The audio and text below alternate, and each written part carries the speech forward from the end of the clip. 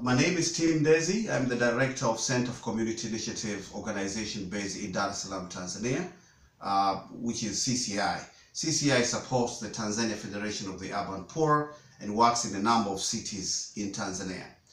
As far as COVID-19 or Corona is concerned, Tanzania, like many other countries of the world globally, has also been affected by Corona or COVID-19.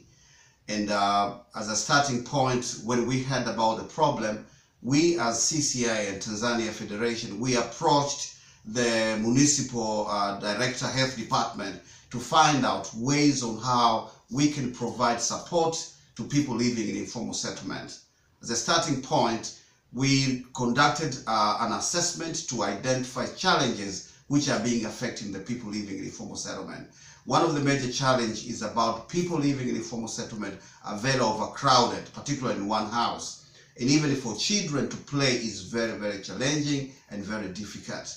The other challenge is about lack of water and sanitation services, which lead them to become very difficult for them to have a hand washing facility.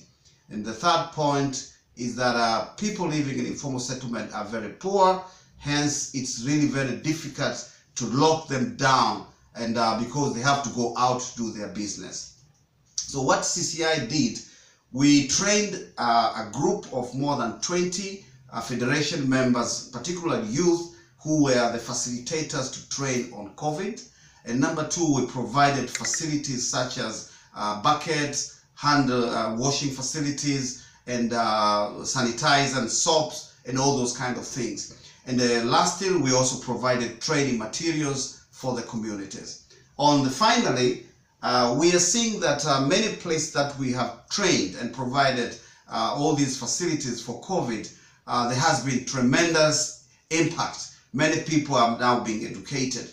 And we would really want to expand this kind of initiative to cover many, many other areas. And we look forward that partnership arrangement between the government and other players could really make a great impact to the COVID-19.